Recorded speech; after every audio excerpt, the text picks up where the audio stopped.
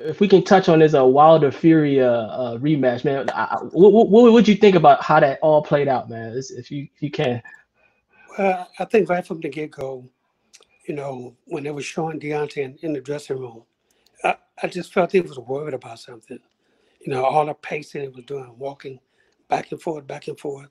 I mean, I didn't know what was up with that. I've never seen him like that before. So I knew something was on his mind, just didn't know what. But, and it really showed when he got in there in the first round. Fury had a game plan, and Wilder just didn't look like he had a game plan.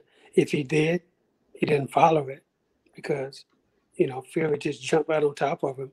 And maybe they didn't expect for Fury to jump on top. I mean, I don't know. But Fury used his weight against him.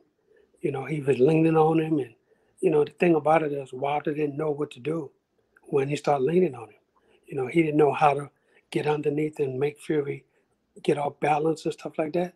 That's just something he didn't work on, and that really hurt him bad. And then, he had no legs. I mean, right from the beginning. And you can't blame him on the suit. That's the worst thing in the world, is to start making excuses when you're fighting for the heavyweight championship of the world. Don't make excuses. Give Fury his props. Fury was ready.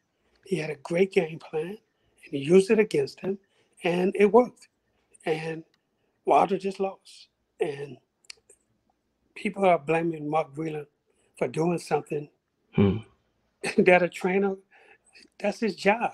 His job is to train him, but to look after him also, to save him from himself. And that's what Mark Breland did. He saved him from himself. But to tell you the truth, if I was in a corner, I would have to fight 2 rounds earlier.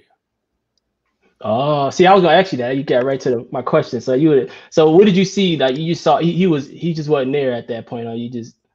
Well, his right hand wasn't there. Sometimes when a guy when a fighter depends too much on one punch, it can really work against you. And it did. It worked against him because he couldn't land it. His jab wasn't there. He had nothing. So when you get in and you have a guy who's getting hit and getting dropped, getting hurt with everything he's getting hit with, as a trainer, you have to not only have sympathy for your fighter, but you have to protect him. That's your job, is to protect your fighter. And that's exactly what Mark Breland did.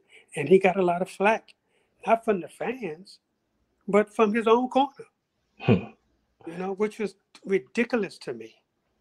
I mean, I didn't understand that.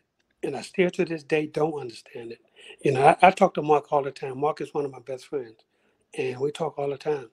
And, he just couldn't believe that they was acting the way they was acting toward him. And after the fight, he said he went back, got his bag, and left. Because everybody was mad at him for doing something that he was supposed to do.